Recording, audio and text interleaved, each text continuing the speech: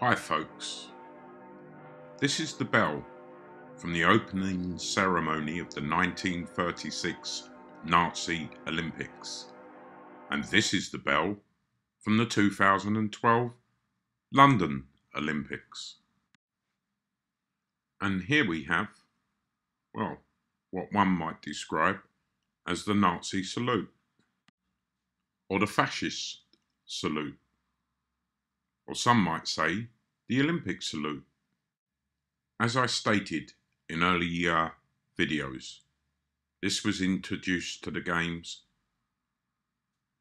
by Hitler and the Nazis, and in the 1948 Olympic Games, through human outcry, it was subsequently dropped, or so we were told, from the Olympic Games. But as most of the symbolism in the Olympic Games was introduced by the Nazi Party, and undoubtedly this was taught to them, yes, by the globalist elite families, our one world government or New World Order.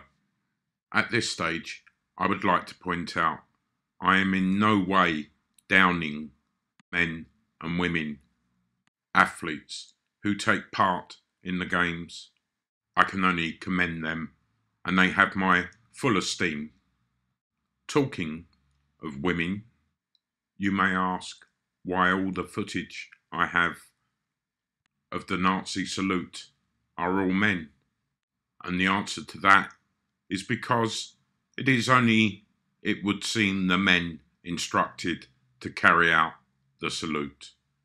It is very rare to see a female saluting the goddess or the sun or whatever this represents. I have stated in an earlier video that this was first carried out by the Romans. Hence, I have learnt that this is incorrect. There is absolutely no evidence to support